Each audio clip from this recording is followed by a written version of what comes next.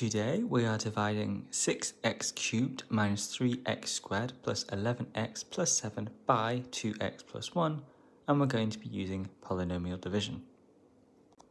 As we're dividing, we're going to set up a bus stop, and we're going to take the first polynomial and put it into the bus stop.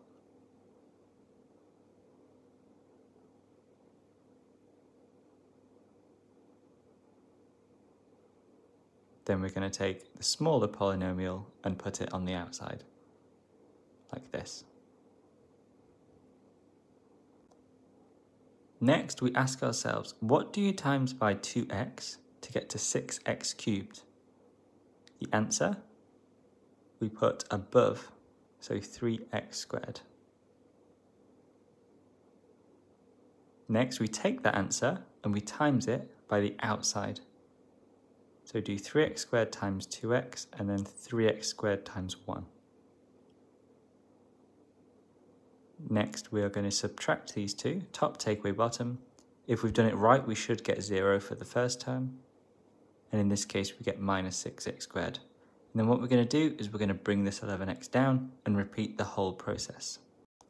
So ask, what do you times by 2x to get to minus 6x squared? The answer, you put at the top.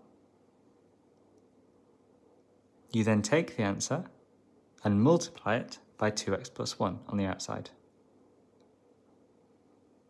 So minus 3x times 2x and minus 3x times 1. We're then going to subtract these two. If you've done it right, the first term should be a 0.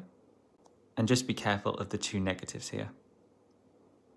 Next, bring down the 7 to start all over again. What do you times by 2x to get to 14x? The answer is 7. We put that to the top. We take the answer and then multiply it by the 2x plus 1. Next, you guessed it, we subtract the 2, and if we've done it correctly, this should be a 0. The last term is also a 0 in this case because it's remained a 0. So what's actually our answer here? Well, we take from the top line the polynomial 3x squared minus 3x plus 7. As I say, this remainder is 0, it could be a different number.